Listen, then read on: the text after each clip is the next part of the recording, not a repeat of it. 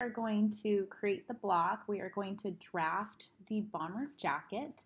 By now, I assume you understand what a point of measurement sheet is. I also assume you understand what basic pattern shapes even look like. So I'm assuming that you know to draft the bomber jacket, you know how many pattern pieces we're going to draft, and you have a vague idea of what the shapes should be. And then after reading the body measurement list, you can also identify the measurements of those basic shapes as well. Okay, so pencil it down so you kind of have it as a reference. I think it'll help you a lot with this project. We are breaking it down step by step though. So, okay, so let's go ahead and get started. And the point of this is to really start introducing you and familiarizing you with some of the basic tools that you would use every day in the Clo software. So we are in the 2D. I just closed, all of my library and history to make more space. I changed my screen to just be the 2D. I don't need 3D right now. There's no shadow of the avatar because I haven't opened an avatar. So I'm just going to focus on drafting these pieces. So number one, it says make a rectangle, and it tells us how big to make the rectangle. Okay, so this is a good time to introduce you to our shapes tools here. So mine, it looks like I have a circle here. Under, if I hold down my left mouse, I have some other shapes as well. Yours probably has a polygon. I don't know why mine had a circle. So polygon, we could just draft like any shape.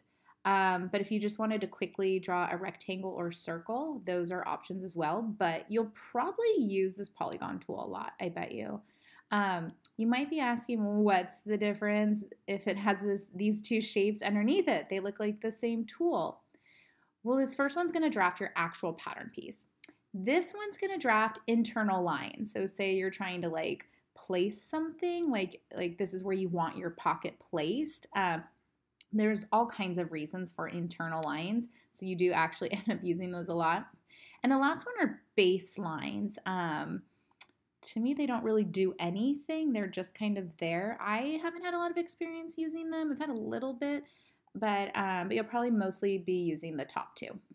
Okay, so I'm going to switch to rectangle.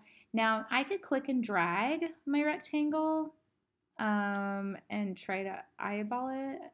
I'm surprised. I wonder if I'm on a weird setting. I feel like it normally tells you what the measurements are when you click and drag. I don't know. I might be on a weird setting right now. It's kind of weird. But I'm going to delete that. I don't want to do that. Instead, I'm going to click one time, and then this window pops up. So I'm going to follow the instructions. It says 9.25 inches by 18 inches tall. Okay, that looks good. So there it is. I'm going to move it. Do you guys remember this move tool? You can hit the letter A. It's on the left side of your keyboard. Z would move just parts of it, like anchor parts of it, and then A moves the whole thing. So A and Z are right next to each other. They're pretty handy. I'm going to pan so it's sort of centered and zoom in a little. Okay, so now it wants us to offset 3 internal lines from the top edge. Okay. So to offset, I need to select this top line, and I'm in the letter A tool, this guy. So if I select it, it's going to select the whole thing. So that's not what I want. So I need to hit the letter Z or just go over here and get my edit pattern tool. That way I can select just the top line. So that's kind of a big lesson on, week 2. So here we go. I have it selected. So now how do I offset it? And you would just right click. In Clo, anything you want to do, when in doubt, I feel like start by right clicking. There's so many choices. Okie dokie. So I think I deselected. There we are. Okay, so we want to offset as internal line. Yeah, that's what we want to do. And it's saying, what is the distance? So the first one, they want us 1.5 inches. And it's going down, so that's good. I'm going to say, okay. The second one, it wants it at 4 inches. So I'll go back to the top and right click. Offset internal line. I'm going to say 4 inches. And you can see it has like some options. Like I could actually do 4 inches and maybe I do 2 because the next one's 8 inches. Let's see if that'll work. So I believe this one is actually offset 8 inches from the top, and this is only 4. So that was kind of a trick, or you could always just right click, offset line, and just type in 8 inches. 1, let's see if it falls in the same spot. Yep, exact same spot, so I'm just gonna delete it. Okay, cool. And so that takes care of steps 1 and 2. So number 3, we wanna mark our half neck width at 3.5 inches along the top edge. Okay, so we're gonna do that. I think we're just gonna split the line. So I'm just gonna, let's see. We can either right click it, which maybe is a pretty easy way, and then you can split it. Okay, so we want 3.5 inches. So I'll say line point 1, change that to 3.5. I'll say okay. And then our neck drop is going to be 3 inches along the front.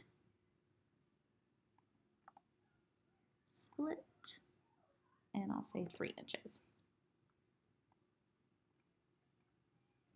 Okay. Let's see here.